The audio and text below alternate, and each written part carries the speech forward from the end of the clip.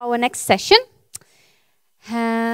which is called Storytelling, Living, Playing, Learning, Experimenting. And I'm happy to introduce you.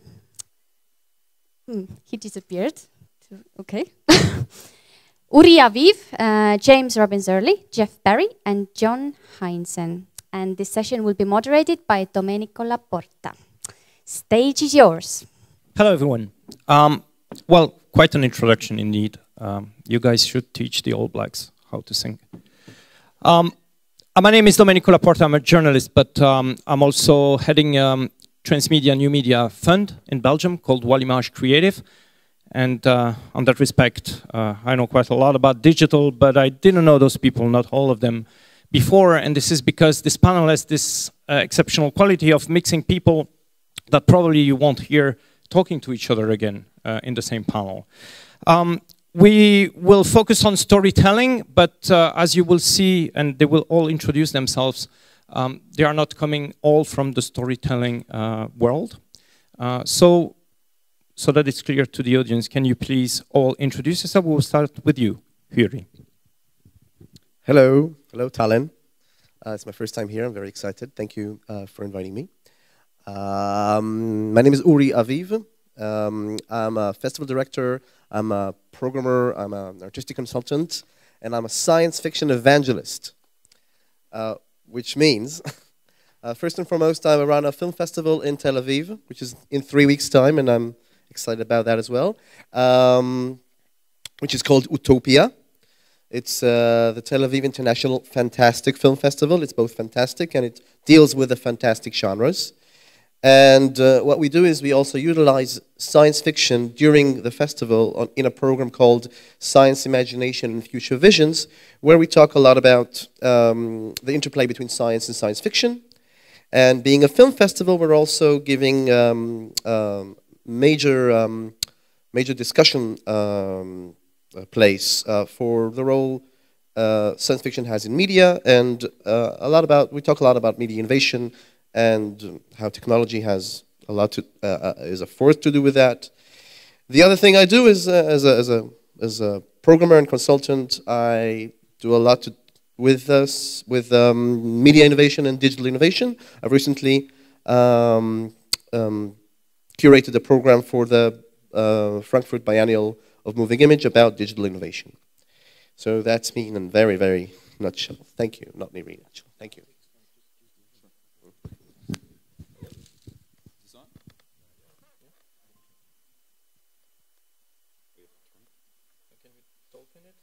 Hello? Everyone hear me? Hi, I'm James Early. This is also my first time in Tallinn. It's gorgeous here. I just flew in from Los Angeles, where I work at ICM Partners, which is a talent agency. I work with writers and directors and show creators and filmmakers. But in addition to that, I'm a part of a digital group within the company.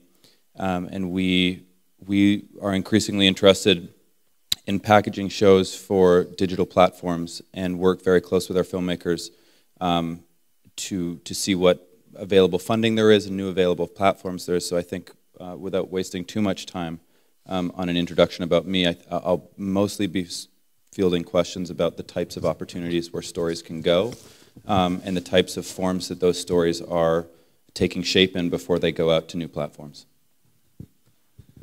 My name is Jeff Barry. I work with James at ICM Partners. I also work with filmmakers and actors and writers. My focus seems to be really in the international space. I work with a lot of European filmmakers. This is my third time to Tallinn. We were here 2 years ago together.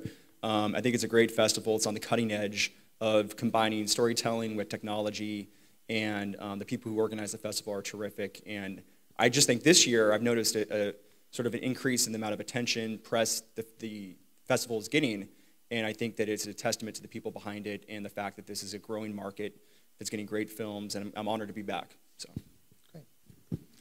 Hi everyone, I'm John Heinsen. This is my third time in Tallinn. Very happy to be here. I'm a producer. My company is called Bunnygraph Entertainment. It's a multi-platform company working in everything from film and TV. After a 10-year career in traditional television, I got into digital in 2005. And so for the last 10 years, I've been very on the kind of forward edge of what is happening in digital. For 3 years, I was the digital showrunner for the Academy Awards for ABC. And I'm the Vice President of New Media at the Producers Guild of America. And I'm a new E resident of Estonia, so I'm very happy to be here. Very cool. Okay, let's start with you, John. You just mentioned that you are with the New Media Producers Guild. This is something that is quite unique. It also exists in France. There's an association of producers, and it must exist also in different other countries. But what are you doing? What do you need that the Producers Guild needed a new branch, especially for digital producers? Sure. So the Producers Guild is an association of 7,000 film, TV, and new media producers in America, in North America. We also have an international committee that has associations with different organizations around the world, including the French Producers Guild and whatnot. The New Media Council of the Producers Guild is only 10 years old. And the Producers Guild as an organization has grown immensely. In the year 2000, there were only 350 members. Now there are 7,000. So it really has become a mainstream professional organization. It's not a union, it's a trade association. So what has happened and what I've focused on in my tenure coming into the New Media Council from the multi-platform space is really about evangelizing to the traditional film and TV producers within our organization about the new opportunities in digital and about understanding what new opportunities it has for producers. So that most of my evangelism is done within the organization itself. So we'll create opportunities with other associations. Okay, let's use the right word. I mean, sure. When you say opportunity, is it money?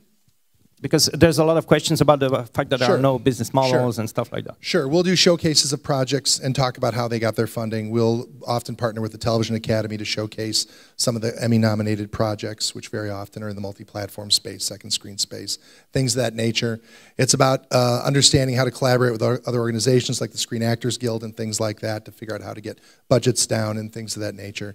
So it's really, mostly it's about the creative conversation more than the monetizing. A lot of times that we have members that are working on big TV shows, and what's happening now and what's actually been the case is that very often a lot of this digital content that's associated with film and TV shows is controlled from the marketing departments within these companies. And the companies are very siloed, so there's a disconnect between the creative team and the people creating the digital content. And so that's the thing we're really trying to break up within the Producers Guild. It's all about spending production dollars up front instead of marketing dollars after the fact. But the studios are going to have a problem with that because it takes away headcount and budget from marketing. So this is the thing we're really trying to shift. And you can see out in the marketplace, producers like Tim Kring and whatnot, Andy Zucchi are the ones that are able to take that budget and actually drive the creative. And that's where you're seeing the real innovation. So it's about showcasing showrunners that are having that kind of experience and success. At ICM, are you acknowledging that? I mean, what is your role in all that process in connecting different industries together and having them work on the same, for example, franchise? I think it's really important to distinguish what is new media because I think new media is increasingly, in our eyes, becoming traditional media. And I think what new media was a little while ago with their platforms like Netflix, platforms like Amazon, Hulu, that were thought of as new media, and now we kind of just refer to them as streaming. Yeah, but new media is actually what it means, new media. There's always new media. Every day new medias are But from our vantage point, when we look at, when a writer goes out with an idea, in terms of what a deal looks like, in terms of how you make money on a back end, in terms of how you make money up front for writing something, there would be, you know, however many 38 cable networks in America, however many broadcast, and now where there was siloed this extra thing of streaming devices, and now we really just categorize streaming into this bundle of cable networks. They're not bundled within you know, a cable provider, but they're one-off, and I think increasingly going to be one-off. And so we don't necessarily see the distinction between those streaming devices, which are new media. I think one step further to that is that there's a lot of new platforms that are coming out of let's call it a YouTube space, or platforms that are typically short-form videos. And what they're capitalizing on are very large networks of followers and subscribers. So Awesomeness TV, for example, started out as a YouTube network, was bought by the Hearst Foundation, then bought by DreamWorks for $500 million. They have a subscriber base something to the tune of 80 million. And most of their subscriber base are teens.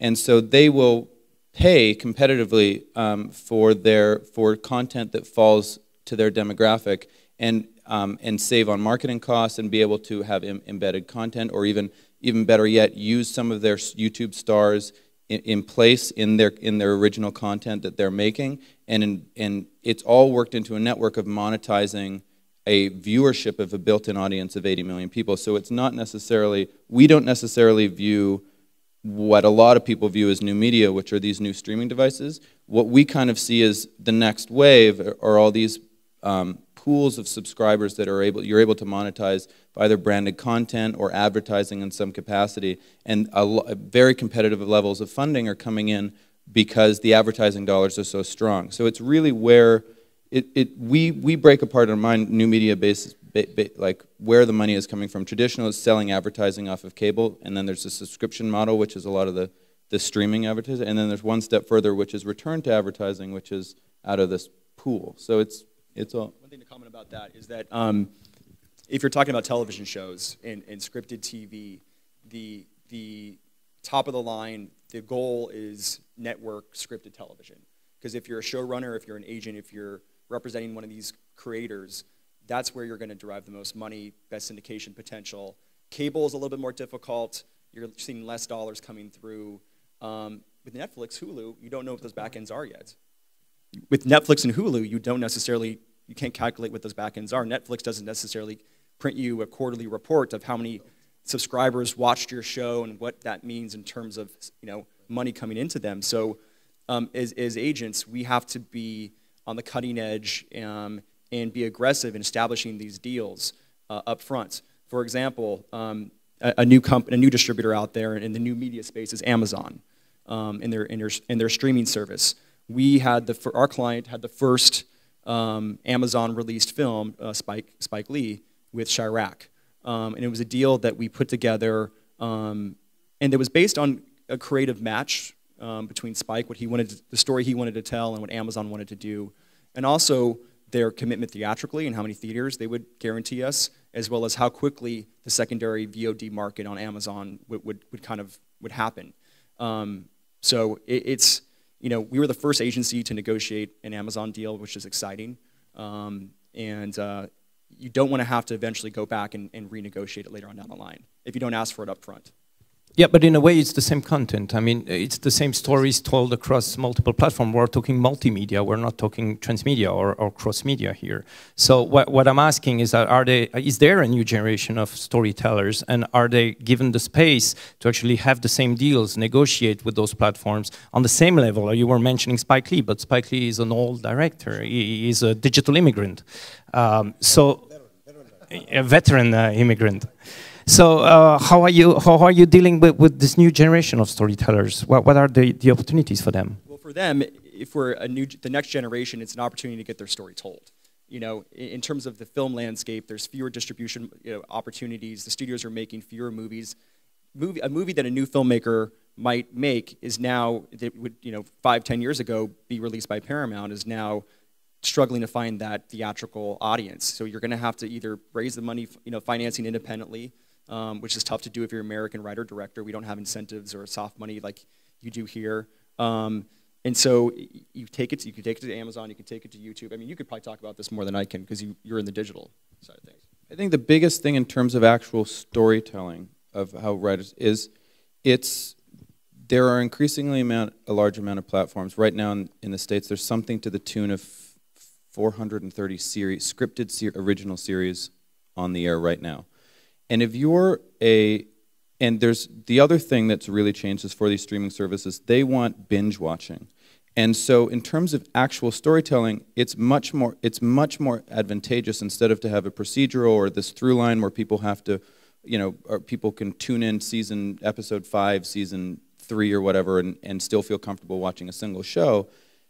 the narrative of all these streaming shows are such that they're really one storyline all the way through.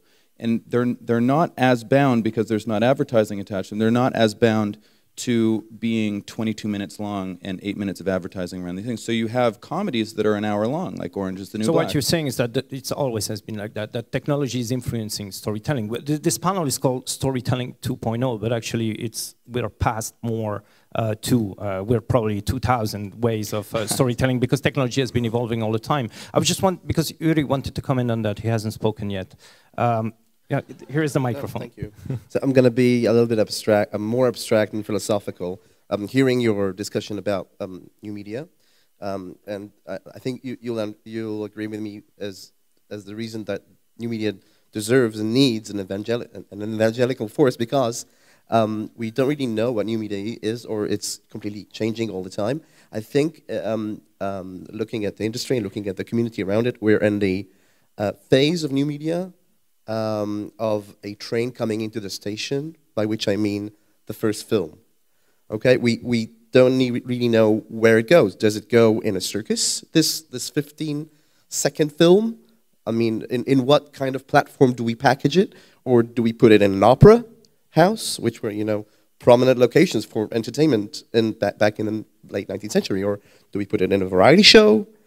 And we don't really know how to fully monetize on it, and we don't really know even what it is. So, and we're also not really, we're becoming more and more eloquent with the language that it affords, but we've not really seen, and well, there are a lot of applications of VR and AR and so forth. We can talk a little bit about that, because language is obviously important in storytelling. This is the way you communicate your story, and films has been, you told us that it has been packaged. So the language might seem the same now in every film, except it's not. There are nuances, there are dialects that are spoken in action films that are not the same dialects that are spoken in drama or art house films. But we're facing now new technologies like VR, and there's a way to write for VR. It's just not completely freedom. You don't put that helmet and you're completely free. It's not that. So who are those new storytellers? Where are they? How do you deal with them? And yes, John. So what's really exciting, and what the real opportunity is that this new digital space that we're hopefully all going to thrive in, right? That's the whole idea here. It's a convergence of three things in the world today: traditional media, as we know it, branded advertising and social media, and technology. And technology is the last mile, because technology is always in motion. So as storytellers, we have to be flexible to that technology as it applies to our story. And the new value proposition in the digital space, like we've spoken here before, is the idea of community. So the content you create has to spark a conversation and build that community, that word of mouth. The audience does the heavy lifting. And what's really great is this notion that since marketing at the studios has traditionally been the one that's raised the visibility by reaching the audience, now it's the audience themselves. So it's having these platforms that allow storytellers to get in front of these audiences, and it empowers them to spread that word of mouth. And so it's a very exciting time in that regard, because it allows people, especially in those niche areas, to target those specific audiences and to have them become those big evangelists to help share your story and build community around it. When Disney bought Banker Studios for $500 million last year, it wasn't because of the shows that they had, it was because the community that they had to reach. And that reach is what's so valuable in this day and age. And also I think that, because you were talking about who these storytellers are, I equate the digital space today like early television. When television first started in North America, we had the people coming into it from vaudeville, we had the stage people, we had the radio people, Bob Hope and people like that. And so now what's happened is that all those people came in with their sensibilities from where they came from, and in a matter of time, and as the technology standardized, you had the medium of television. That's exactly what's happening now. And what was started as mobile content and early video content has now become this transmedia play, because the studios and the traditional world that we're evolving from is now finding its way across these platforms. And that's the root of what transmedia is. And there's also an interesting loop in the fact that the audience is influenced by films, mostly science fiction. Science fiction has been creating a lot of tech across the years, and the audience is inspired by that, and they try to imitate it, and therefore a lot of devices are created only because they started in films. So this is like really what you're specialized in. Can you comment about that? I'll give a little comment about that, because I'm here both as as well as a science fiction evangelist. Well, science fiction is a source of inspiration for a lot of people, but I see it in a number of ways. One of them is the science fiction notion of being able to describe or visually articulate something that is not in existence yet. And that's a great philosophical and creative challenge that has been with cinema and with film and with media since the early beginnings, since Georges Méliès, and has been going on for ever since. And that both enables creatives in the film industry and outside of the film industry, designers, concept artists, to delve into creative depths that otherwise would not be, and enables them to visualize things that are not there yet, things that are not in existence.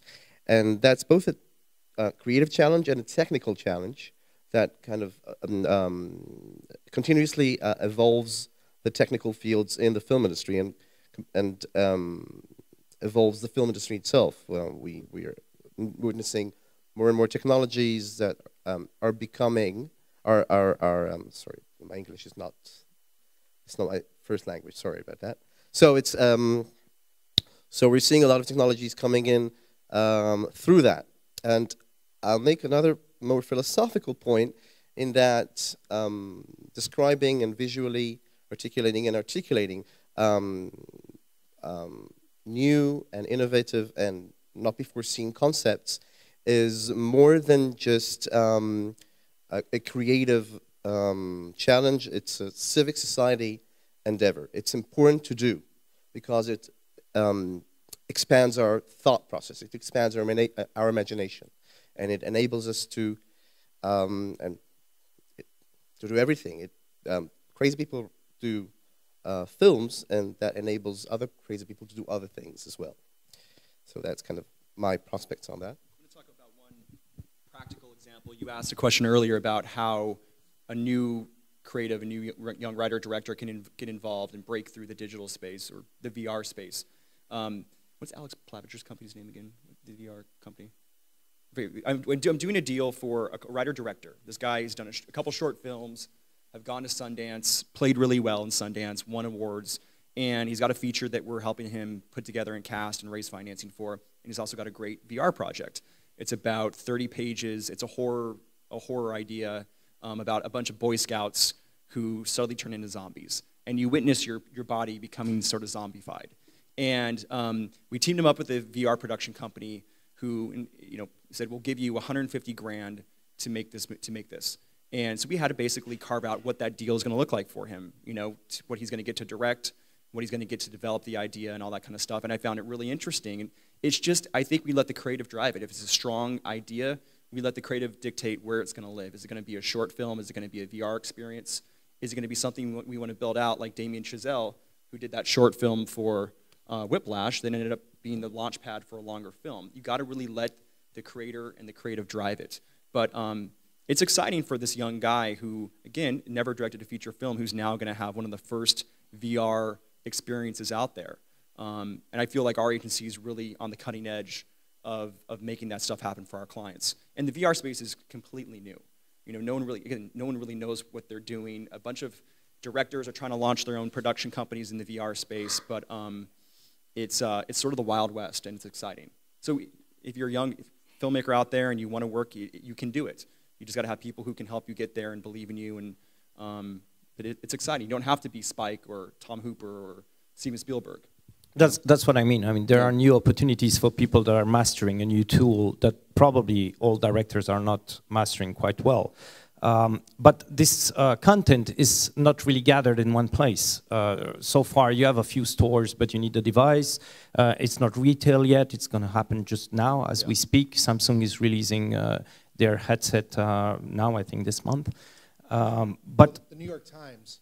And the New York Times opened this just gave away platform. However many million units of the cardboard virtual reality thing. So that's obviously going to raise the and they are producing specific content too for that device. And it's new. I mean, the New York Times all of a sudden becomes one of the massive VR producers. So it's also changing the way. And think about the New York Times. It's a print newspaper. Everybody declared they were going to be dead 7 years ago, and now here they are coming out with a VR device that they're giving away for free. You know, that's how these big media companies have to think nowadays. I sat down about a month ago with Verse, which is one of the larger VR companies right now, and just in terms, and they showed me a bunch of videos that hadn't made it onto their app yet, which you can download and view through the little New York Times Finder, and I'm sure, excuse me, the little cardboard things are not very much to buy if you don't have one or a New York Times subscription, but the types of storytelling that they were doing was mostly filmmaker driven. They have about 15 huge filmmakers.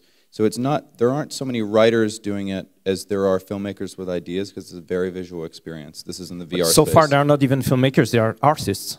Someone like Chris Milk is not a filmmaker. That's correct. And Chris Milk, so Chris Milk and Patrick created Verse, and they're producing all of them, but they have Patrick has a Smuggler, which is a commercial production company. So a lot of the directors are actually just commercial directors. But some of the stories that they were telling was there was a back concert of someone just sitting on stage, that obviously not a narrative story, but it was an experience. And as soon as the camera tells a completely new story than would otherwise be possible. But there were other things that I found very interesting that went to a Syrian refugee camp. And 80,000 people in a refugee camp. It was about a 20-minute video, and you put a headset on and walked around. And it was a story following these kids playing soccer, learning in first time in the classrooms at this new town. It's called Clouds Over Sidra. Yeah, and so there's so many different ways of telling stories because it's so experiential that I think that's the new cusp of VR, is putting people in a place that is much more emotive than it is extracting emotion through language or anything, because you're really in there, and you can't be. But this is what people were saying about cinema when it appeared. I mean, the first time they saw this film with the train, people they just lay down on the floor because they thought the train was hitting them. And there's the train effect in this Chris Milk film as well. 100%. He used the same effect, actually. So it feels like, in a way, everything is looping, and we are all. It's the theory of pure cinema. I don't know if you know about it, but it's the fact that cinema, since its invention, has been trying to find a way to return to the basics, to a world where there was no cinema, where there was only reality. So the simple fact of having artifacts like film and CGIs looking real until the point that you forget about them. Remember, in the 90s, you wanted to see those CGIs, because this was like the buzz effect of the film. But now you want everything to be invisible. Yes, Yuri. So I think those are two different experiences. We've not even talked about games and gaming. But games have become films as well, in a way. So I would claim that technically there are a lot of similarities, and the industry has a lot of links and in-betweens, but it's two totally different experiences for a person. One is being told a story where you do not participate. You're just a watcher. You're just listening or having the experience taken care of by someone else. And there are degrees for that, but you are static. And there are degrees of complexity to that. You can read a novel and you can see a film, and those are very, very different types of experiences, but they are storytelling. And they can be solitary experiences, like the novel, and you can watch a film communally, so that's a totally different thing. But still the same experience. And there's the interactive social experience, which is, once again, different. And I think that with more leisure time... But what is interactive to you? I mean, if I lost my father and I watch a film about the grief and the loss of someone that lost his father, for me it's interactive. I interact with that screen, with the author, with the story. I'll answer that. It's when you are required to take a decision about where the story is going to end. Or so you mean participative? Participative, thank you, yes. So, because sometimes you do not want to... you want to be told a story with a moral, if someone else is telling you, when someone else is, is in charge of the moral, the message. And at other points, you want to participate in building that message. So those are two different things that can coexist, and we can be entertained by them, by both of them. I just want to go back to, without missing a point, you made a great analogy of, a couple people made a great analogy of what happened when television first started and where those people came from. I think another analogy of what digital platforms are doing is kind of what happened in music, where all these bands started recording themselves and putting themselves out there, and all these massive labels stopped doing R&D, and they basically were just piggybacking off of other people doing all the legwork for them and acquiring.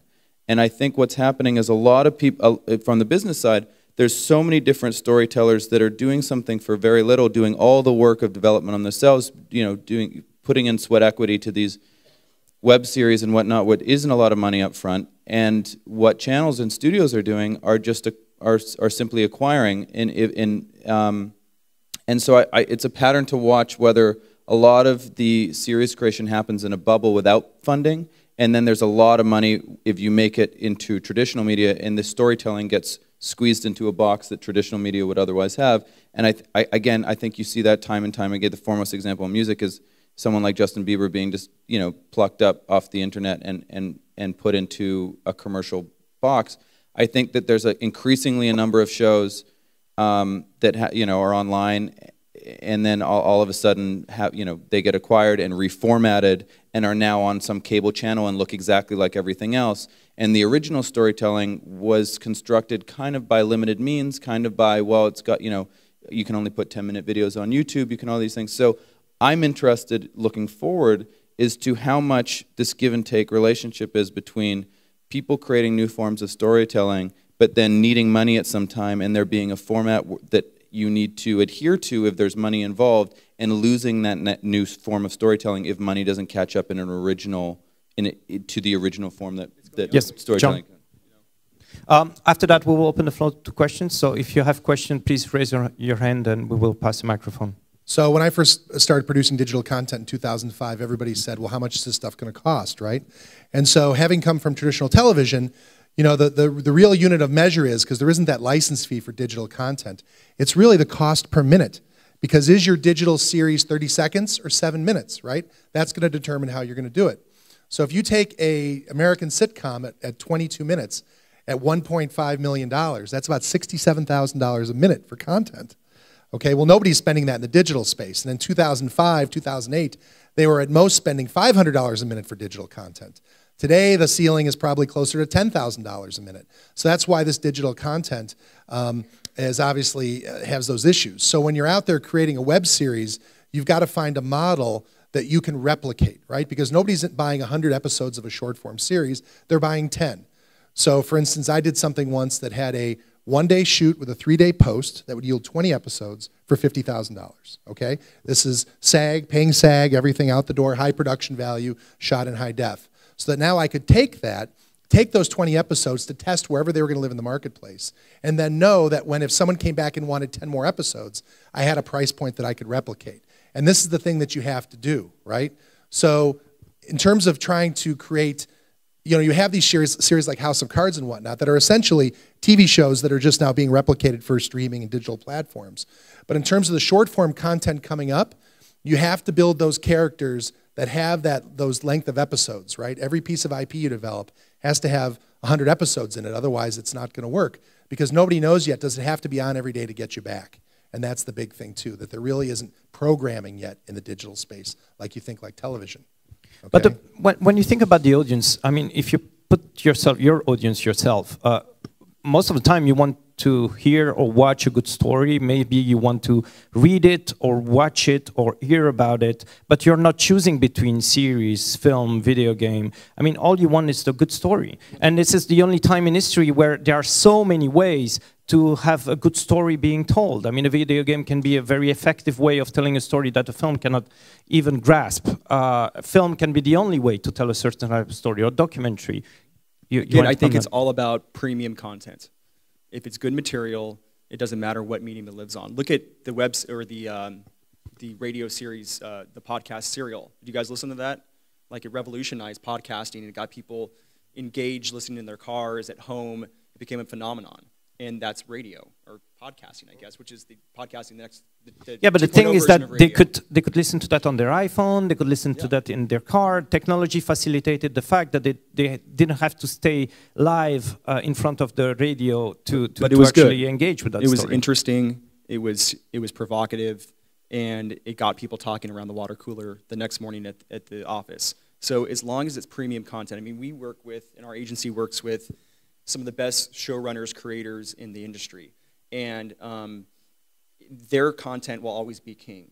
If you have a new person coming out, breaking out into the marketplace, who just wants to be a showrunner, has an idea for a movie, you got to really make sure it can be the best it can be. It's international, it's appealing, it's global, it's commercial.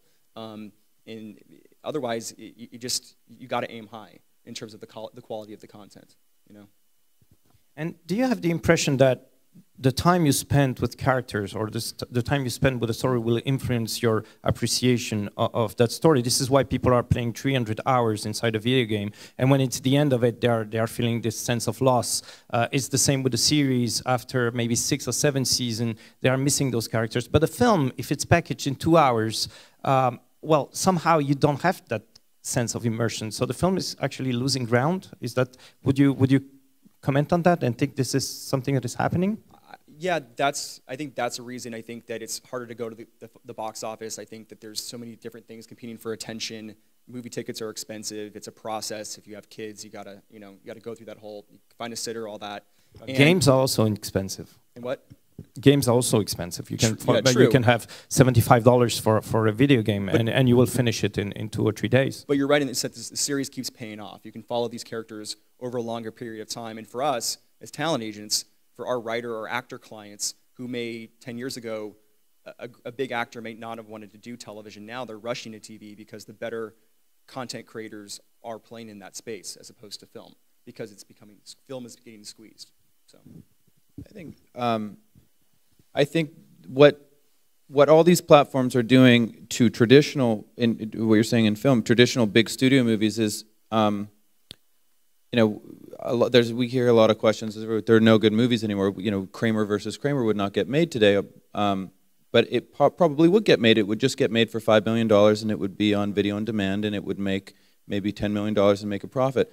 What we're seeing at the big studio, how all of that model is affecting big studio movies is it's almost big movie TV. You see big franchises. Fast and the Furious is however many episodes of a huge event, and every great character development in that film. Almost all the big studios, their prime objective, apart from 1 or 2 prestige movies, which they want to do Oscar and award movies and have a run to market their studio and their brand, they're looking for franchises. And so, in a way, it's becoming television in a big form too, and it's making it an event and making it very broad.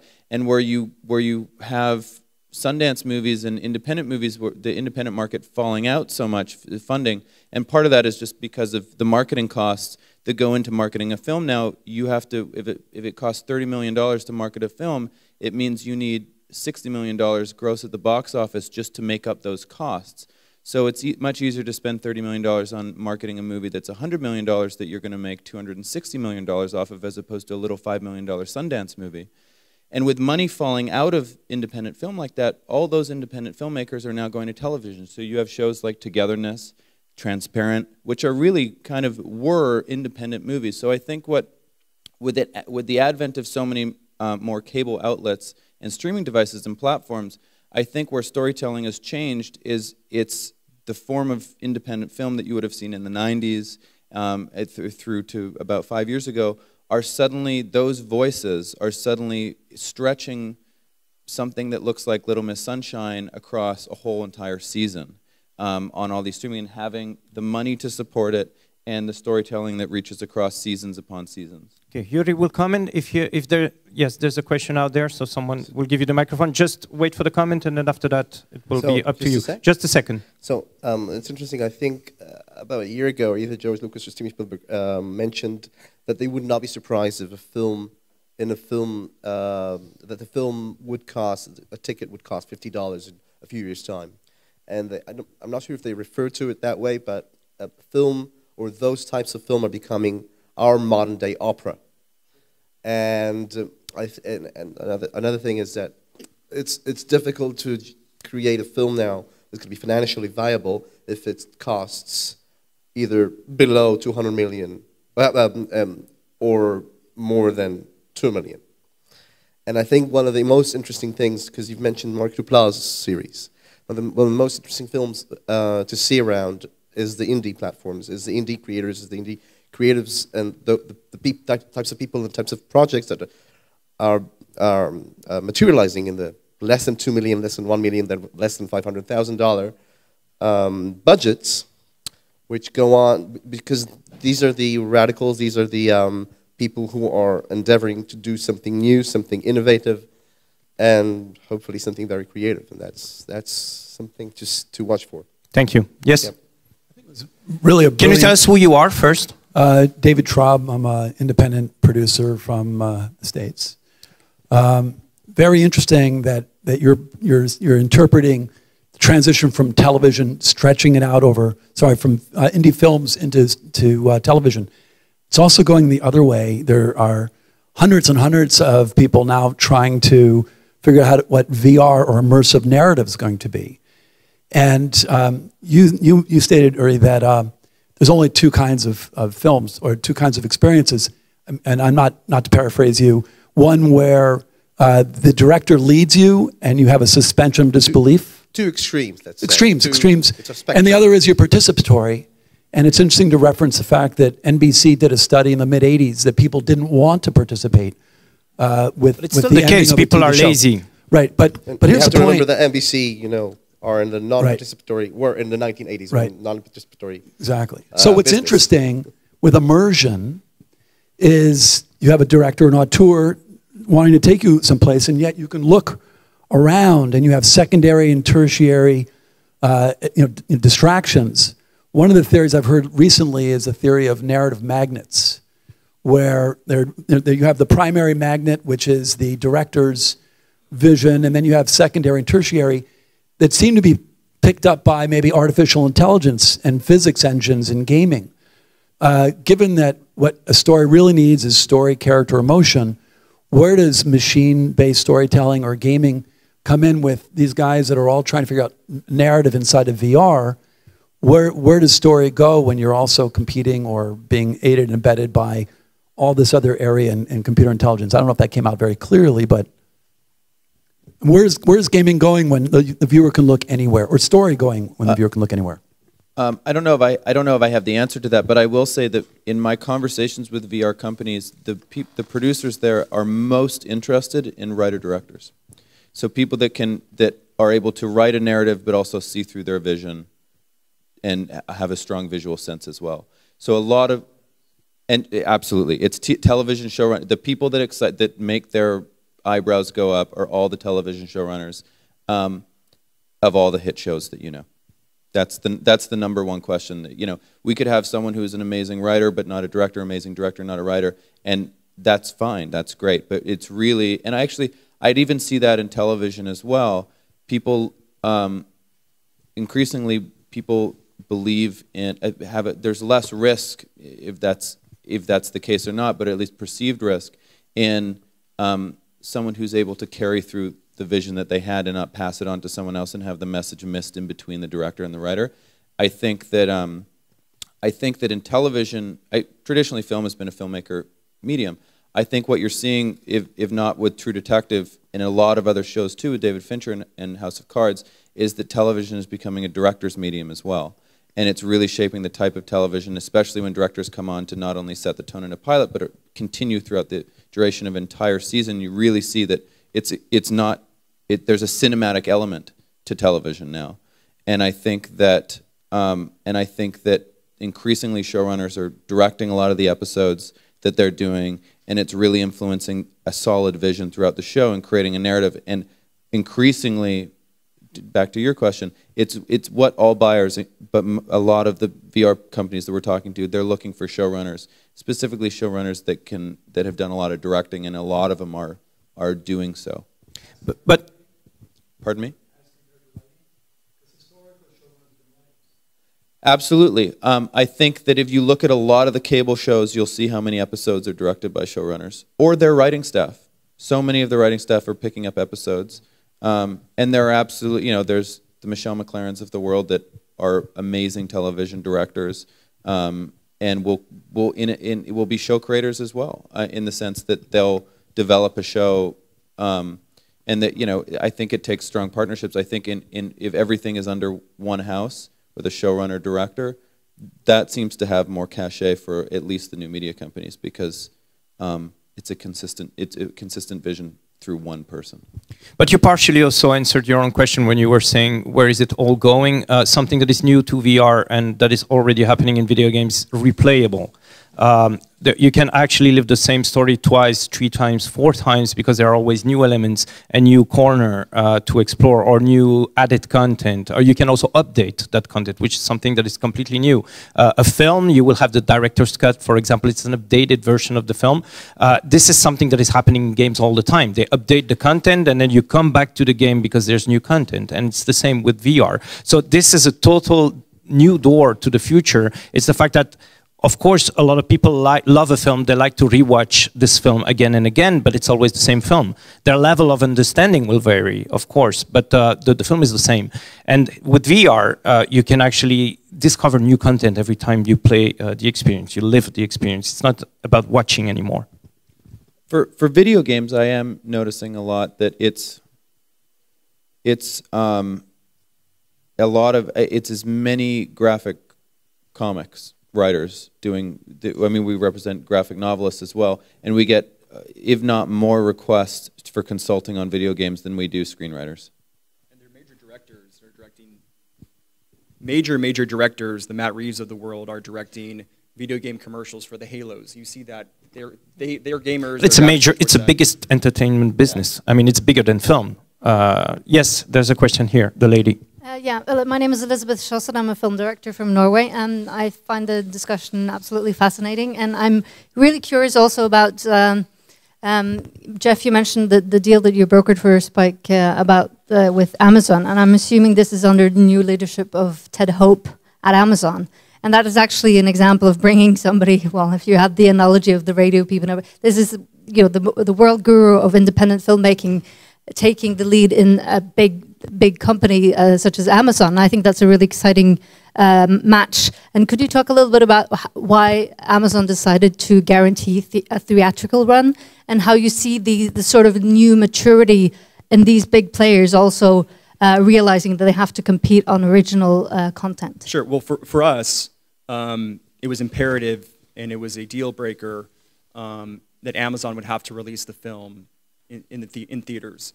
You look at Netflix and the movie they're doing with Brad Pitt, or Cary Fukunaga's film Beasts of No Nation. The representatives of those creatives made sure the film would be released theatrically to ensure an Academy campaign. There's certain qualifications you have to hit. And for us, it was important that this was a theatrical experience for audiences. We don't want to go too much into what the deal was, but you definitely bring up a good point that with Ted going over there and his staff, like, they're filmmaker friendly, they're artist friendly, and that makes our clients feel so much more comfortable working at a company like Amazon, where the deals may be a little bit dubious and you're not quite sure what you're getting into and you're paving new ground, but it makes them feel good that that Ted's in charge. And I mean, it's interesting, if you guys have probably ordered from Amazon before, what an added incentive for us to go with them is that when they send you a package, the package could be wrapped in that film's sort of marketing. So there's different ways that marketing and these companies are reaching audiences, and it's really innovative and it's exciting. And for agents, we're excited for the future. Sure, there's fewer movies being made, and Hollywood's only making the big blockbusters, and whether you like them or not, it's a different story. But there's I think, more opportunity for storytellers, for writer-directors. It's a very exciting time. I think it's just because we're talking about Amazon, it might to use that as one example of several others that are happening, just in where we can see content coming from. And there's going to be a lot of financiers that are coming up, and they'll probably disappear just like film financiers. But what you're seeing is Amazon, Yahoo, Apple TV is going to get into original content. You have companies like Red Bull that are creating an app for a bunch of unscripted and now scripted content. Snapchat got in the original content game. Xbox, now got out. And what you're and Amazon has said this. It's not a business that's self-sustaining within itself. They're essentially marketing wings of larger companies. And Amazon in particular is a customer rewards program for Prime. They can spend that money because they have such a huge market cap that it brings people to what their core business is. I think it'll be interesting to see where Netflix goes, because it is a business that is reliant on creating some form of grab each month. There's got to be a new series, a new season, something each month for someone to justify paying however many dollars a month their subscription is. But for Microsoft and for all these companies, it's not the money. They're willing to make any deal to attract the best, because it's not necessarily about it. What is about for them is just bringing people that have, you know, a higher income, higher education, all these people that are better customers onto their platform. So they're buying elevated content. That's why when Jeff was saying premium content is king, it also grabs the eyeballs for advertisers that are going to have, or that are going to purchase whatever the higher value products are. For Amazon, for other things, it really is about just giving people money and telling that they can do their passion project within a certain range. But so I think it's also a way for them to tell their own story, because when Netflix decides to do House of Cards, it colors Netflix in a certain way, and it will associate House of Cards, all the tone of the show, the themes that are, and the actors with Netflix, which is not, it's a big deal. This is also why they picked up Brad Pitt.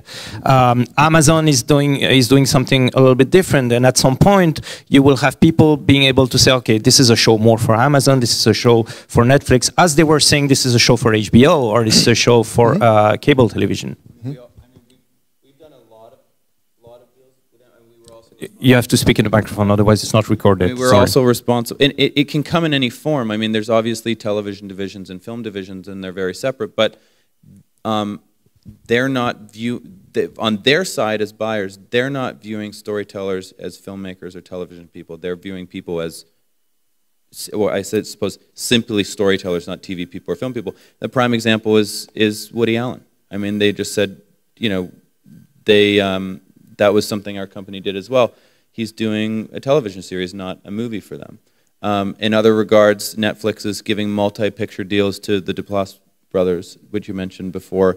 So it really is about, you know, we want to work with you, in what capacity can we work with you, and giving that creative freedom in order. And I think we're just on the cusp now of that license being able to be even more inventive in the type of storytelling that we're able to see. So while John is talking, if there's another question, please raise your arm. What's really exciting for audiences with the advent of Netflix, and this is really coming off the heels of what HBO started with. You know, one of the things I hated working at a broadcast network, and I know the audience hated, and it's still a problem with the broadcast networks, is they put all this promotion behind their new drama series, their new comedy series, and they get canceled after 2-3 episodes, right? Or after one season. They get cut because of the financial ramifications they have of underperforming ratings. Audiences can't find shows like they used to anymore. So the great thing about Netflix is, because they're making that investment in a series, and they're going to produce that whole series, now audiences can find their way in all the rest, and they can consume it like they can. Just like you said that films are like the new operas, you know, these series where you can watch 13 episodes over a weekend, that's kind of like a novel, right? It's the new novel. You can immerse yourself in that for as long as you want, and then buy the next novel, which is like the next season. That's really what it is. Which is great, because it takes us back to our core. The thing is, it's, well, I'll comment on that comment, because the wonderful thing about novels is that binge watching isn't anything new. The novel was the binge watch of the late 19th century, because novels were rare, and the stories were episodical on weekly magazines. That's how Three Musketeers came out, and that's how Sherlock Holmes came out. And whenever a series came to its conclusion, it would be a premium product for the publisher to publish a novel. So we have time for a last question in the audience. Is there any question? No one? Questions, maybe, but there's only one that will be taken. No? Yes, here in the front.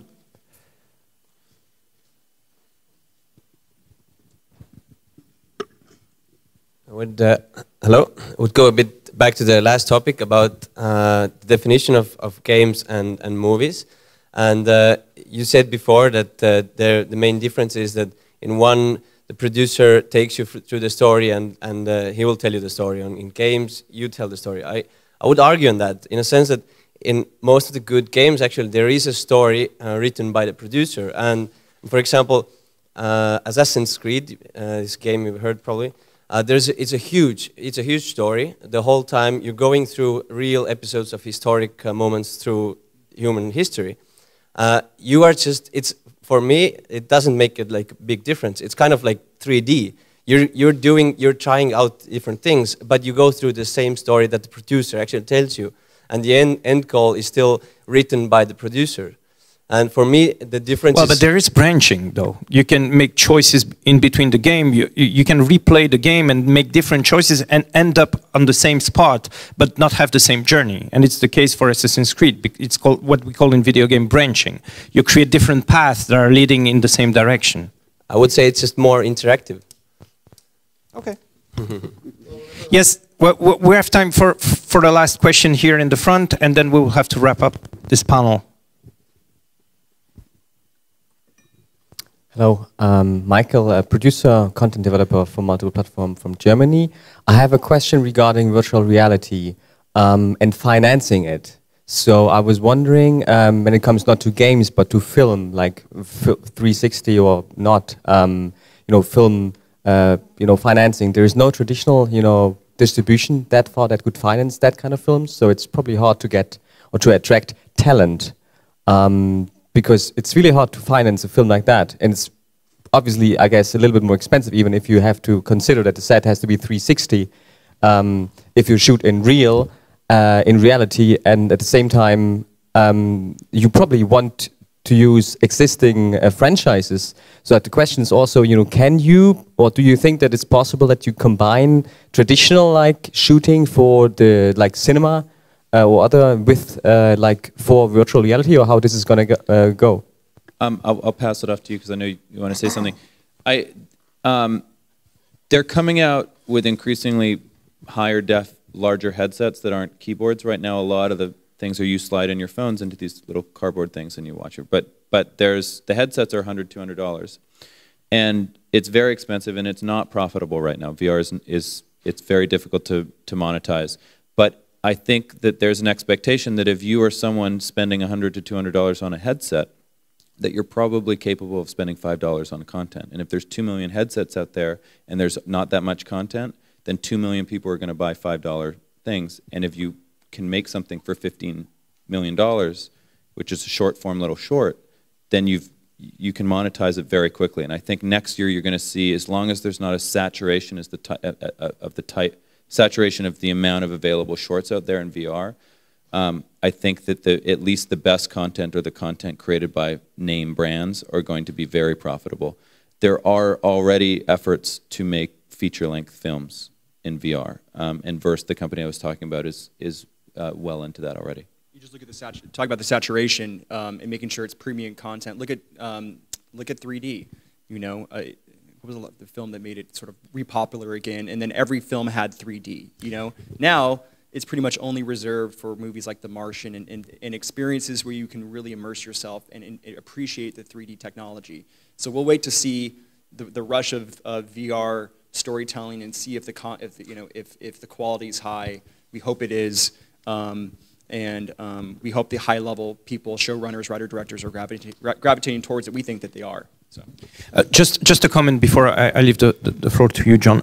Since you're European, you're from Germany, you also have access with VR. When you shoot in VR, you have access to the regular film funding, but you also have access to the tech funding. For example, DGO6, and it's possible. I just did it. I got money for R&D for a VR project, and of course they didn't pay for the shooting, but they pay for the equipment because it's not standardized. There's no standard yet. If you want to shoot in VR, you have to make your own gear and your own rig and everything. And for that, you can have R&D money, but it's a unique opportunity. It's a window that is opening now and will soon be closed. Yeah, for R&D, definitely, you know, to build a machine, yes, but, you know, if you want to deliver and produce content, R&D is not appropriate. You won't get. And for traditional film funding, they would require distribution, and so far there is no... But you could create distribution with R&D money. Yes, new platforms, new way of distribution, new apps.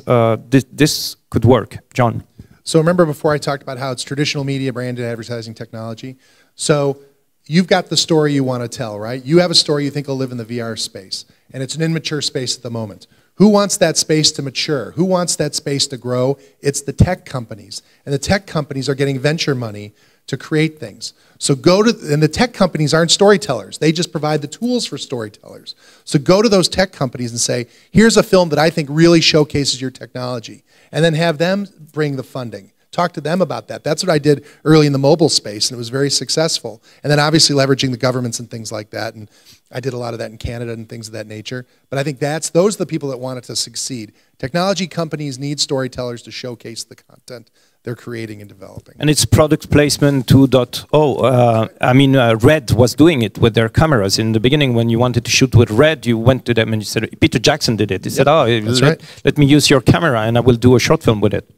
Having seen the Syrian refugee camp, I would rather donate money to create a VR experience that showed people what it was like to then have more donations afterwards. So it can come in the charity space. The model is going to be varying completely, but I think your comment's absolutely right. There's going to be a lot of venture money coming into development. Thank you. Oh, Yuri, you want a conclusion, of course. I just wanted to add something speculative, and adding to the venture capital coming in from tech companies, there's going to be a whole other branch of tech companies coming in to play, which is the autonomous cars companies.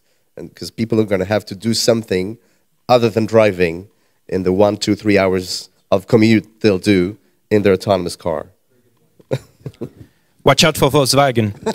Thank you, everyone. Thank you for this panel. Thank you to the speaker. Thank you to the crowd. Everything is recorded. You can rewatch it. And thank you to the festival for inviting me. Thanks.